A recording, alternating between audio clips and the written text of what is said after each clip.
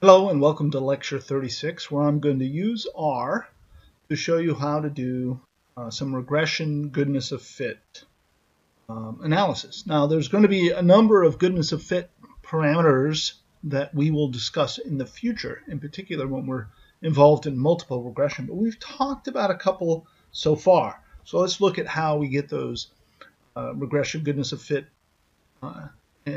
numbers out of R. To do this, I'm going to use the same data set I have played with in the past. This is a set of data that I got from the Anscombe paper. And if I simply dump a bunch of numbers into Y, in X I'm going to have just a sequence of numbers between 4 and 14 in steps of 1. I'll plot them and then I'll model them using LM. So let me do all of that. So here's a plot of the Y versus the X, and we have a summary of the model. Just for fun, I'll add the regression line to our plot. When I show the summary, I use this command summary of model. The model is my linear model of Y as a function of X. We get a number of things out. So if I scroll through here, I get things like the coefficients of the model, the standard errors, the t-values, the p-values. But after that, I get the residual standard error, the r-squared value, and the F statistic. Now, the r-squared value, as we've said, is the coefficient of determination. It tells us the fraction of the total variation in the Y of the data that is explained by the model. Here it's 6/6, or 2/3 of the variation in Y is being explained by the model. The other 1/3 is left over as residuals. Now this is r-squared value comes right here in this summary output. I can also pull it out of the model. If you want to, we can look at $summary.lm. That will tell us everything that you can get out of the summary command for an LM object. If I look at that, I see that one of the outputs is the r-squared value. All right, so if I wanted to, I could say sum I r2 equals summary of model. Dollar says, well, give me one of these parameters that are in the list of all the parameters that are an output of summary. And then here it says it's r dot squared. And if I execute that, I see that the my r2 that I pull out is 0.6665424, etc., which is the same number summary. So if I wanted to, I could easily pull out the r-squared value for use in something else if I'd like to. All right. One thing we can do is to perform an overall Ftest. That is also done automatically. We see that the F statistic is 17.99 on 1 and 9 degrees of freedom. So 1 is the degrees of freedom of the numerator, which is p minus 1. 9 is the degrees of freedom of the denominator of the S statistic, which is n minus p. 11 data points, 2 parameters. And so this is also automatically done and provided in the summary. If I want to, I can pull out that F statistic right here by using the $F statistic variable. It's an array where the first number in the array is in fact the F statistic, and the second number is the degrees of freedom in the numerator, and the third number is the degrees of freedom in the denominator. And if I run that, I get the value of that F statistic. Now, I mentioned in the discussion lectures that for a single regressor variable, the coefficient of that has a t-value, And in fact, because I only have one parameter which is affecting the model, that t-value squared, same thing as the F statistic.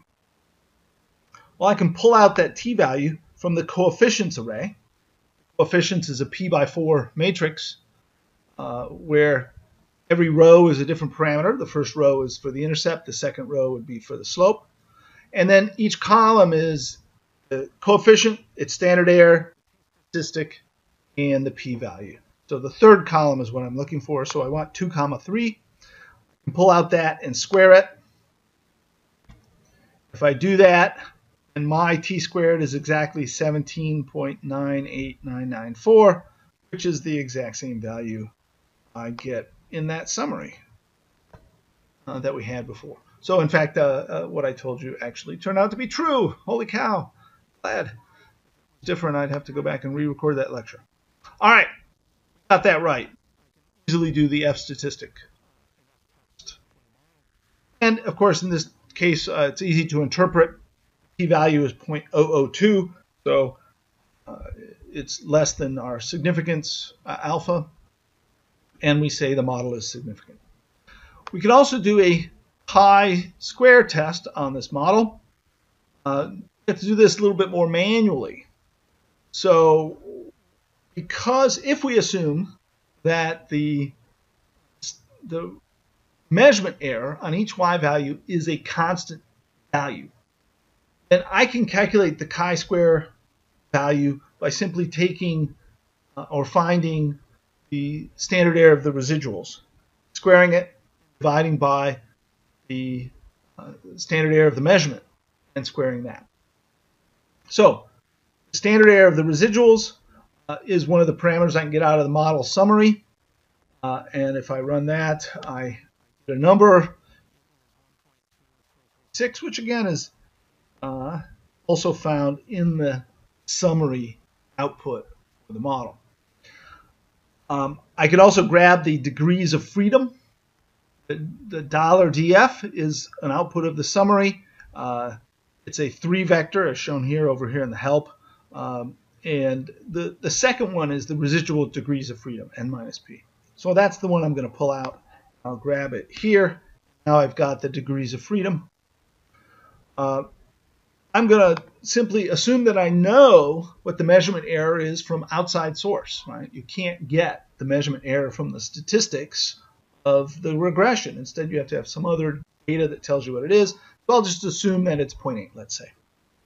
And then I can calculate chi-square statistic by taking reduce chi-square statistic, residual standard error squared divided by the measurement error squared, and multiplying it by the degrees of freedom. All right, that gives me my chi-square, which in this case is 21. We're going to be comparing 21 to the number of degrees of freedom, which is 9.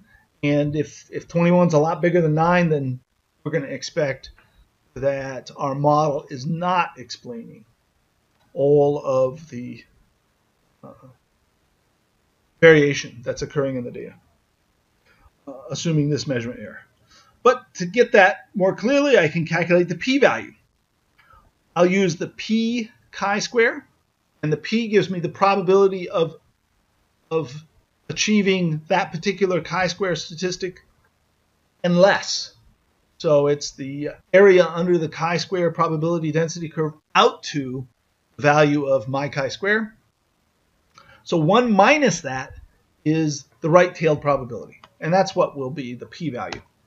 So the p-value I get is 0.01. And so for this particular level of measurement error, I can say, well, 0.01 probability that it occurred by random chance, this value of chi-square or larger. All right, let's suppose that the standard deviation of the measurements, the measurement error for each data point, is smaller than 0.8. Let's suppose it's 0.5. All right, I'll execute that, and then I'll calculate a new chi-square, and we see that it's jumped up to 55, which is much larger than the number of degrees of freedom, the expectation value of chi-square, if all of the uncertainty in y is either explained by the model or by measurement error. If I calculate the p-value, now for this, I get a much smaller value, 1.2 times 10 to the minus 8th. Very, very unlikely that I would get a chi-square this big just due to random error. Of course, if the measurement error were much larger, like 1, then my p-value becomes significantly bigger, 0.13, and I might be able to justify saying that chi-square shows me that I have no equation error, or that any deviation just could be due to randomness rather than a model that's not capturing all the variation. All right, so this is how we might play with the regression goodness of fit outputs of LM in R, and how we can calculate chi-square and do a chi-square test of the goodness of fit. Till the next lecture.